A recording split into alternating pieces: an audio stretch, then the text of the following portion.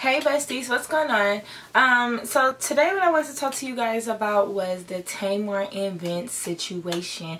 I know like everybody has been chiming in having something to say about it, but I just want to come through and talk about it because a lot of people were hitting me up on my social media asking me like how I felt about the situation and did I hear about it, and I did. So let me give you guys just like a little background information about that. So basically over the weekend, Tamar and Vince like got into a domestic dispute. The police were called while they were at the Ritz in Atlanta, and basically it just came out today that the TMZ released a 911 call. So it basically said that, you know, Tamar came down and she told somebody that Vince, her husband Herbert, he bit her finger. And I might have said bit her finger off because everybody I talked to was like, he's hungry, baby, he's hungry.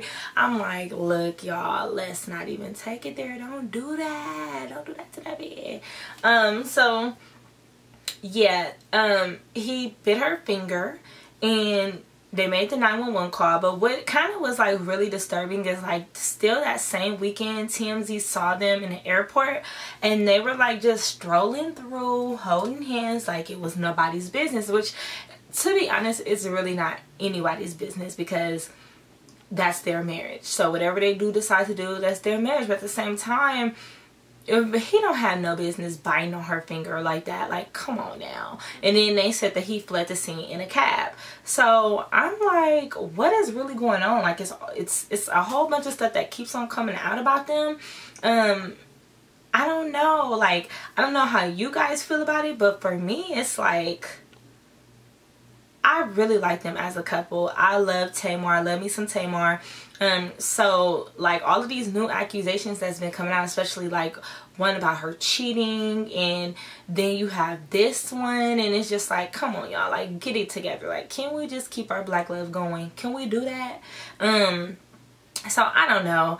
Hopefully, you know, we'll get a little bit more information on it as the story progresses. But yes, it came out that he bit her finger, and we saw we heard the 911 call, which I will link below because y'all know I come with receipts. So just make sure that you guys comment, let me know how you're feeling about the situation.